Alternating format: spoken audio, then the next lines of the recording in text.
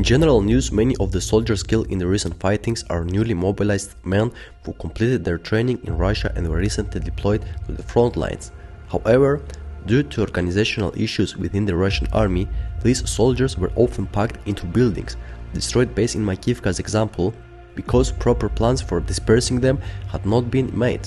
Ukrainian officials have stated that this successful wave of precision strikes is just the beginning, and as Russian troops continue to move into the area, they will be able to trace and target them. Today, the Ukrainian Air Force conducted 13 strikes targeting concentrations of Russian forces, command posts and ammunition depots, including a successful strike in Fedorivka.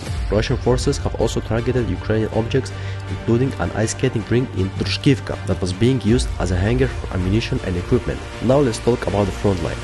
In Svatove Direction, Russian forces attempted to attack Ukrainian positions in the Stelkmakhivka and Makiivka area, but their efforts were unsuccessful. Also, they attempted to further push Ukrainian forces away from the Ploschanka settlement, but the attack was successfully repelled. On SieveroDonetsk Direction, Russian forces tried to move towards Bilohorivka, the Luhansk Oblast, but were stopped by Ukrainian defenders. After failing to gain control of Soledar, Russian troops tried to bypass the city by attacking from Yakovlivka towards Rozdolivka, but their efforts were unsuccessful and the attack was repelled. On the Bakhmut Front, clashes are ongoing in Soledar.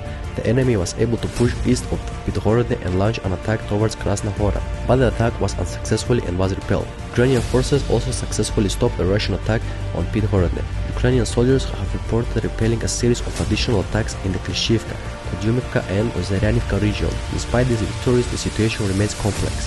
Bakhmut City. The enemy has made progress by advancing further into the forest to the north of the industrial zone. Intense fighting continues. In Opidne, intense fighting didn't stop either. On Avdiivka direction, Ukrainian forces successfully stopped the Russian attack on Krasnohorivka and Avdiivka. In the next direction, heavy fighting continues in Marinka. On Zaporizhia and Kherson fronts, there is no significant changes. The total combat losses of the enemy was approximately 720 troops, 2 tanks, 6 armored personnel vehicles, 6 artillery systems, 1 anti-aircraft warfare systems, 3 UAV operational tactical level, and 10 vehicles and fuel tanks. Thank you for watching. If you like the video, please press the like button, leave a comment because it helps the channel and motivates me to upload more. Have a good day.